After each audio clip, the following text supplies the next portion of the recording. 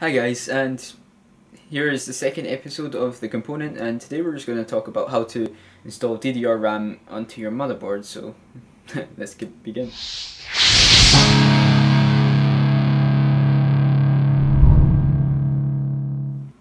So here guys, we have the motherboard with the RAM slots pre-installed. So if you do not know what RAM is right now, this is probably not the best show to watch right now because well, if you're wanting to install RAM, you're probably got to know why you need to install it. So right now, if you don't know anything about memory or desktop memory, just look up a couple of YouTube videos.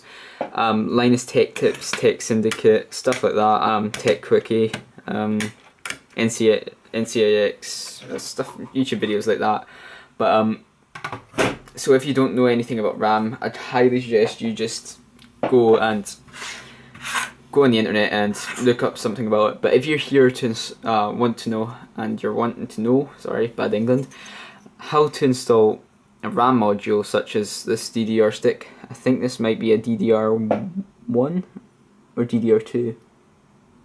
It's one of them. Anyways, we're just going to show you how to install one of the RAM modules from the DDR lineup. Pretty much it's the same for any desktop memory. When I mean memory, I mean RAM. So let's begin. The reason I'm using using old sticks of RAM is because I don't have any DDR3 currently available, because it's mainly used in my new systems. So I'm just going to bring back, oh sorry about that, the old motherboard that we used for the first episode of the component, just to show you how to install an Intel Sandy Bridge CPU. So if you want to go ahead and watch that, you can. But in this episode, we're just going to show you how to install RAM. So here, when you've got hold of your RAM modules, you'll notice it's different for different variants of RAM. But you'll notice a notch here. Some RAM modules have 2 notches if you're using older RAM. Some may only have 1. It really depends. But in this one it only has 1, and the newer versions should only have 1 notch, that little hole there. Let's see if we can just zoom out a little bit. No, that's it.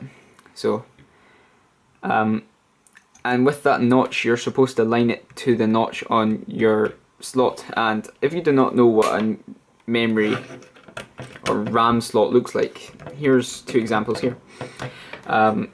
These are DDR, like I said, I don't know which one, DDR1 or DDR2 slots, and because I can't be bothered looking it up, to be honest. But here are the 2 slots here, and they've got 2 tabs. These tabs go in and they go out. That's the only 2 ways they can actually move. So exciting.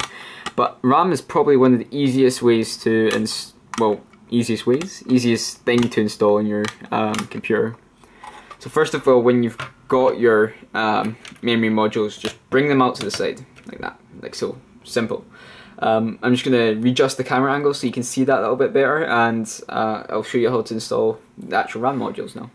So now I have readjusted the camera, and I will show you how to install a RAM module. So as you can see right there, there is a notch. It's exactly like in the CPU. There is a notch that indicates where everything should go. Because if it doesn't fit the way of the notch, then it's kind of obvious, like it won't fit.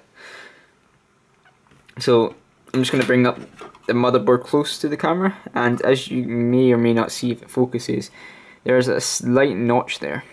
Let's see if I can bring that in the light. There we go. And you just want to line that to the notch onto your RAM. So there it is there.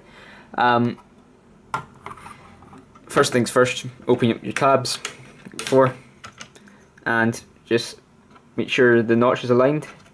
Place it within the slot, like so, and push down with equal pressure. Don't be afraid, just push down with equal pressure, and there you go.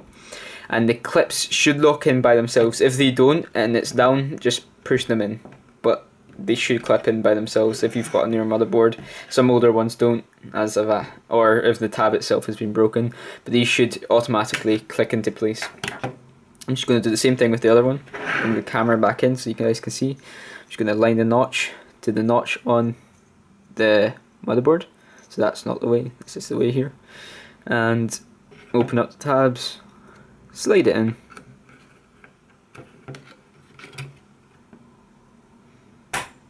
presto. And as you can see, RAM modules are fitted in and they don't tend to move.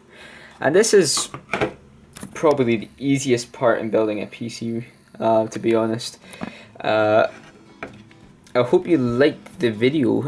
The next video will be, I think, I'll do a video on backing storage such as hard drives, SSDs, stuff like that, and CD drives, and just some basic peripherals that use the interface SATA and IDE, MSATA, stuff like that.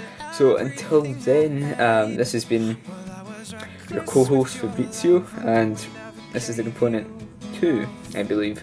We'll be just continuing the component series and the terahertz series. As you know, I will link a video here with the terahertz, the first terahertz, and I'll link a video down here somewhere with the video for the first component. So I'll see you later, guys. Bye.